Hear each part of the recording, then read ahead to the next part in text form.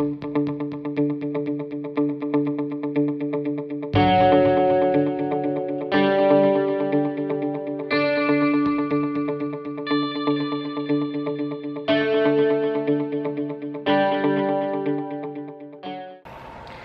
it's T with TeaQuilts, and I'm here just to give you a quick long arm quilting tip that I am in the process of doing, and it just occurred to me that maybe other long armers may not use this tip.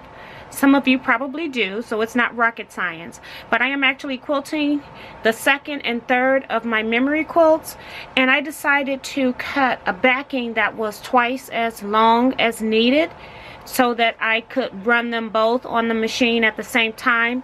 I'm using a panto, and if I loaded each one of them separately, I would have had to realign my lines on my panto. So let me show you what I'm talking about. Here I have finished almost quilting the second quilt, and I have this little space here that I would have to finish off if it was on the long arm by itself.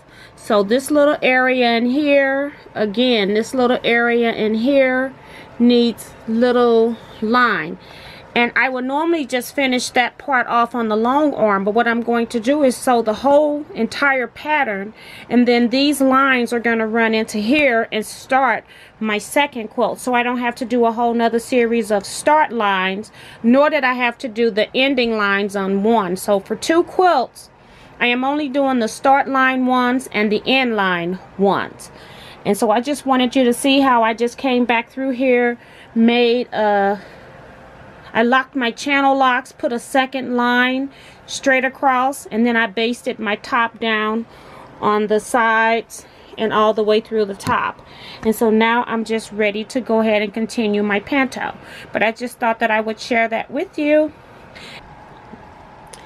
Now that I have stitched the lines, maybe you can see better what I'm talking about.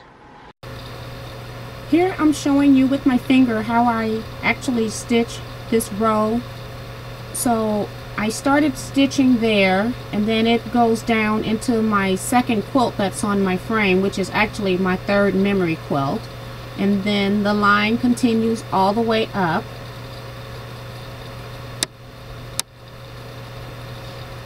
and then it takes a little dip to the left, and then it goes up into my first quilt top that's on the frame, and then comes back down. So normally I would have just been stitching just that one little hook piece all the way down my quilt, but instead I have quilted almost an entire row on the second quilt that's on the frame instead of just stitching that one, and then I would have had to come back and do another start line. So this way I only have one start at the beginning and an end row at the end.